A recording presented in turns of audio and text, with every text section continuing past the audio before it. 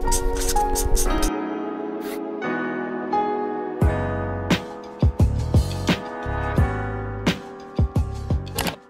guys, what's up? It's Mansi. Welcome back to my channel. Today we are going to discuss a new era examination for young Indian doctors who want to specialize. There's a lot of curiosity as well when it comes to knowing more about this exam, because this sort of examination pattern has not been followed in India before. So far we know that it's going to be conducted from 2023, and there's a lot of speculation out there regarding how it's going to be conducted. So what is next? Next is an abbreviation for National Exit Test, and it's, like I said, going to be conducted for young doctors who want to specialize in India and for final year MBBS students. Now that's the biggest change that's going to be held. If next is going to become a part of the curriculum, it's going to be a combined exam for getting selected in a medical college for PG and also passing your final year. It's also going to mainly focus on medical students' conceptual comprehension and problem solving abilities, which I think right now the system lacks. So that gets us to the second point. What is going to be the pattern? We know is that it's going to be conducted in two parts. So it's going to be next one, which is the theory exam. It's going to be an MCQ based exam,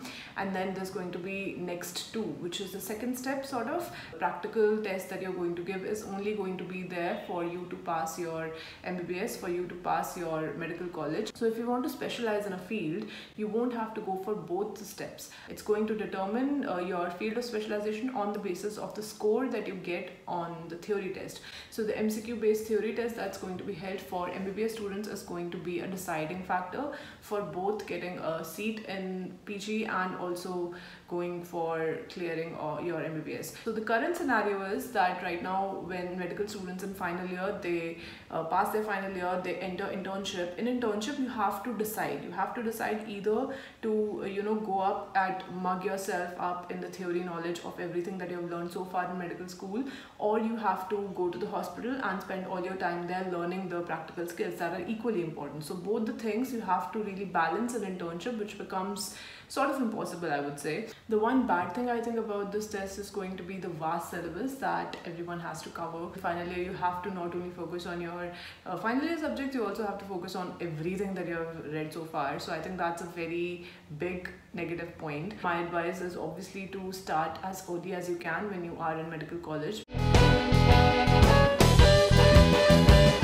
This year's exam was very clinical based, and there were a lot of integrated questions where not just one subject was the focus of every question. You had pharmacology, pathology and medicine all mugged up into one question. So personally, I think a study guiding tool is very important here. You need a guiding force that's going to tell you what is important and what is not. So personally, I have used Marrow in my MBBS time. I have prepared notes from Marrow. I got my subscription during MBBS and I made notes, especially for the bigger subjects like medicine, surgery, I think it's very important to get the relevant information on every topic. You don't know what is important, you don't know the application of half of the things that you're reading. So when I made notes of these vast subjects and knew the topics that are important, and when I read them from the standardized books, I knew what to grasp. I think this sort of integrated approach is going to be of utmost importance for an exam like next. Suppose you do take my advice, so what you have to do is you have to watch the video lectures and then you have to make the notes for yourself, so that when you come back to these notes, it's going to be very easy for you to come back to the lecture and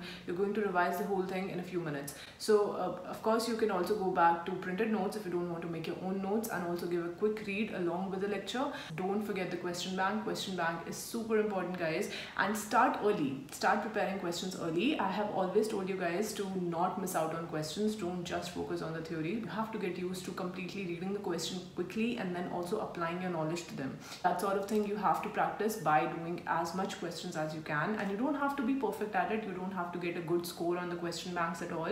You can just do the questions and see your progress as you go. Marrow has grant test sequences, for example. You can also go for these grant tests where integrated subjects and integrated topics are going to be covered. You can take these tests regularly, and in a month I would say you should do at least 2-3 tests, so that when you do see your progress, when you do see where you're lacking, you can improve on that in a very focused manner. Instead of not knowing what you don't know, you can just focus on the things that you don't know. So I don't know if that makes sense.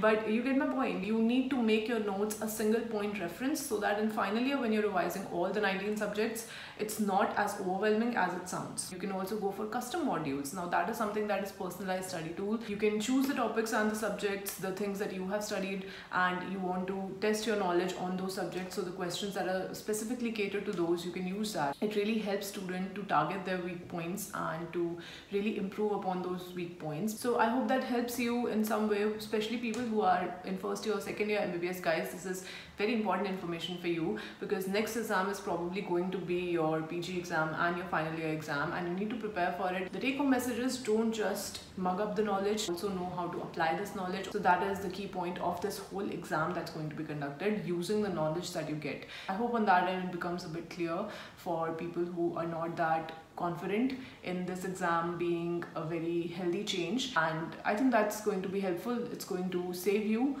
from a lot of crying sessions. So I hope it helps, and I will see you guys very soon. Bye bye, take care.